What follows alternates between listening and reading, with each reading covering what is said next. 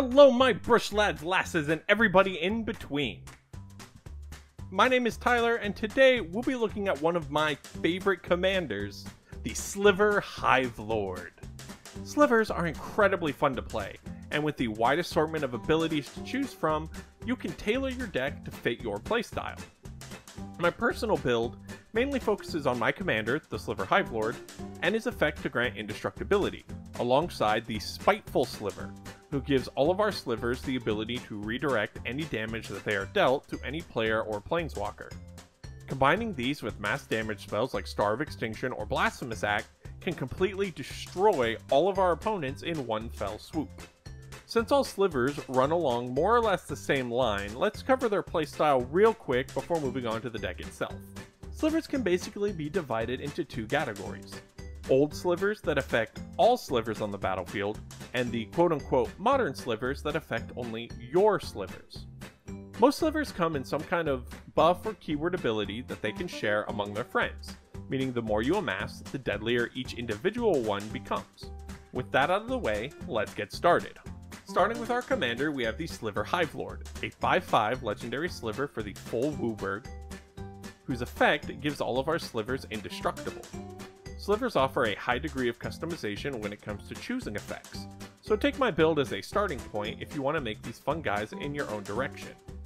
Our first batch of Slivers are the ones that give true blue keyword abilities to their friends, and I'll be covering some of the more obscure abilities after I list all the Slivers.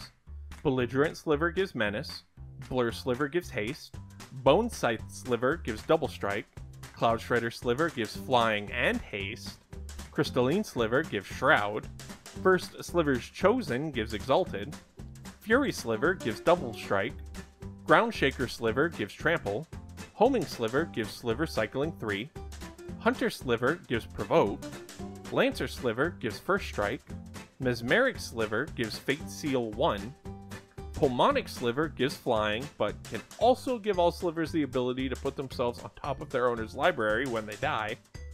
Quick Sliver gives Flash, Sentinel Sliver gives Vigilance, Spinneret Sliver gives Reach, Synchronous Sliver gives Vigilance, Siphon Sliver gives Lifelink, the First Sliver gives Cascade, and Wing Sliver gets Flying. While most of these are known evergreen keywords, Sliver Cycling 3, Fate Seal 1, and Provoke are three odd ones.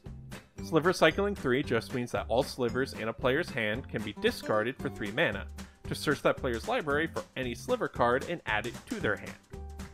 Fate Seal 1 means that when a creature with Fate Seal 1 enters the battlefield, we get to look at the top card of an opponent's library and choose if we want to put it on top or on bottom of their library.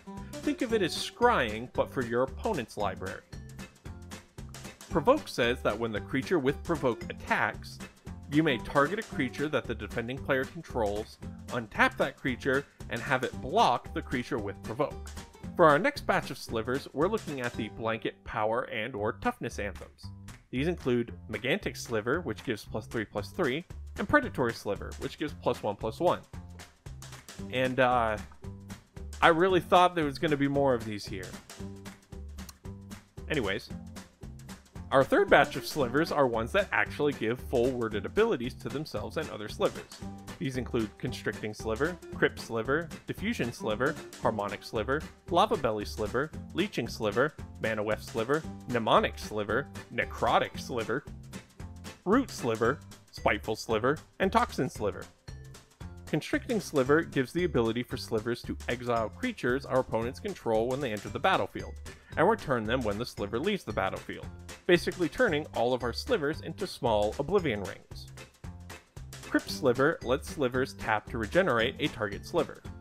Diffusion Sliver makes it so any spell that an opponent casts that targets one of our Slivers is countered unless they pay an additional 2. Harmonic Sliver lets our Slivers blow up artifacts and enchantments when they enter the battlefield. Lava Belly Sliver lets our Slivers deal 1 damage to a player or planeswalker and gain us 1 life when they enter the battlefield. Leeching Sliver says that whenever a Sliver we control attacks, the defending player loses a life. Mana Weft Sliver turns all of our Slivers into Mana Dorks. Mnemonic Sliver lets us pay 2 and sacrifices the Sliver to draw a card. Necrotic Sliver lets our Slivers pay 3 and sacrifice themselves to blow up any permanent. Root Sliver can't be countered and makes our other Slivers uncounterable as well. Spiteful Sliver was covered earlier and is our primary game ender. Finally, Toxin Sliver has all of our Slivers immediately kill any creature that they damage. Our final two Slivers are our legendary Sliver Overlord and Sliver Queen. Sliver Overlord can search our library for any Sliver by paying 3 mana, or can permanently gain control of any Sliver also for 3 mana. Sliver Queen can pay 2 mana to make a 1/1 colorless Sliver. They have no abilities, but they can suck up all the other abilities from all of our other Slivers. Has Sliver stopped meaning anything for you guys? It has for me. Anyway, moving away from Slivers, let's look at the spells that have to do mass damage to every creature and work with our Spiteful Sliver and our commander, also a Sliver. Anger of the Gods, Blasphemous Act, Chain Reaction, Star of Extinction, and Storm's Wrath can all result in game-ending amounts of damage. And because we're a 5-color deck, we also need access to all of our colors as soon as possible.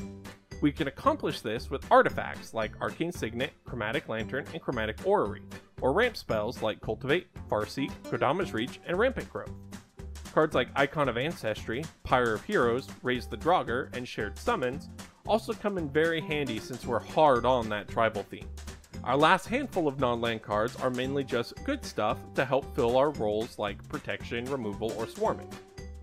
Swiftfoot Boots can make our commander nearly impossible to deal with by combining Hexproof and Indestructible, while Death Sprout can act as both a removal and a ramp spell all in one. Hive Stirring adds more bodies to the field to soak up all of our Slivers' effects. Maelstrom Nexus cheats more things into play by giving our first spell each turn Cascade, which pairs very nicely with the Sliver that gives Flash. Rhythm of the Wild can make sure that our creatures are ready to rumble in whenever we need them to. Tortured Existence allows us to basically trade creatures in our hand for ones that we want in our grave. Warstorm Surge turns all of our Slivers into more raw damage when they enter the battlefield.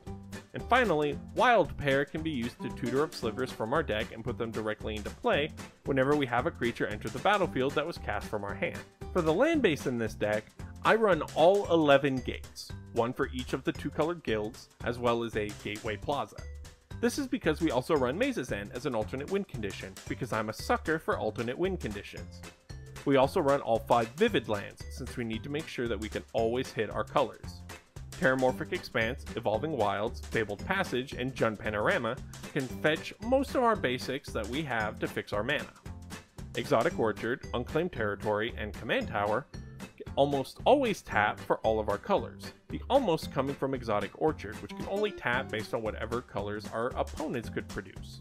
Mutavault can also become a Sliver creature itself when it animates, and Sliver Hive can tap for a colorless, tap for any color to cast Sliver spells, or serve as a mana sink to spit out 1/1 colorless Slivers for 5 mana if we already control a Sliver.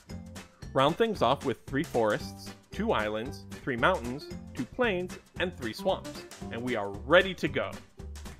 Thanks for joining me on this very fun Commander deck tech. I hope you enjoyed the list that I provided, and I look forward to seeing what spicy tech you all use down in the comment section below. Remember to like, comment, subscribe, and ring that little bell so that you never miss an upload. Later!